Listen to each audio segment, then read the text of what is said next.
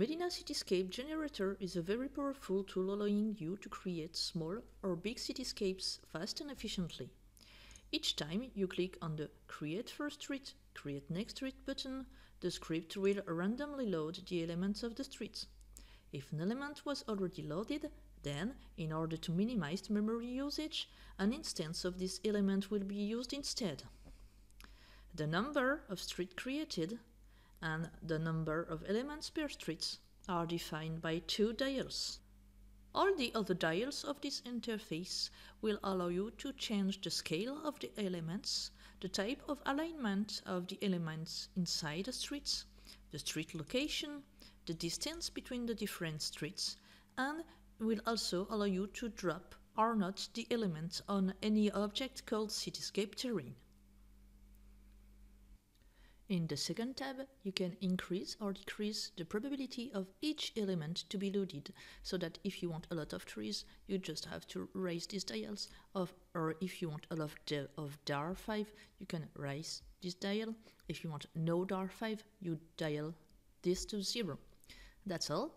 And in the last tab, you can move around your view around the city, okay, that you created.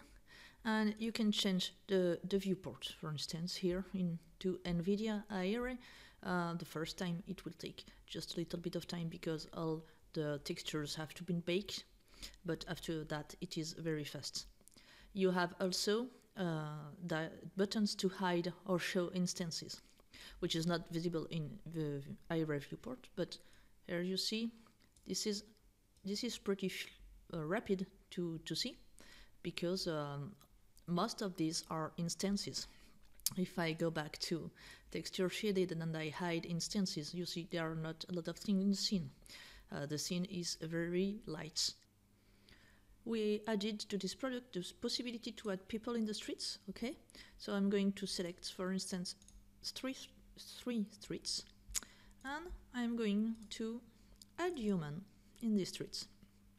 So each time you click on populate, one human will be added in front of each selected element. So you can click several times.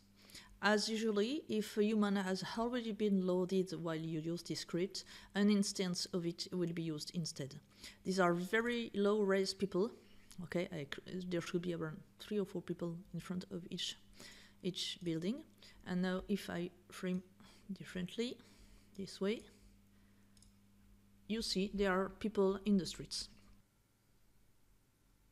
The product also includes the cityscape terrain itself, okay, which I didn't use here, and several presets of already made huge cityscapes. And you also have something to hide or show instances afterwards, so that you can navigate fluently in the viewports. I hope that you will have a lot of fun with these products, and have a nice day.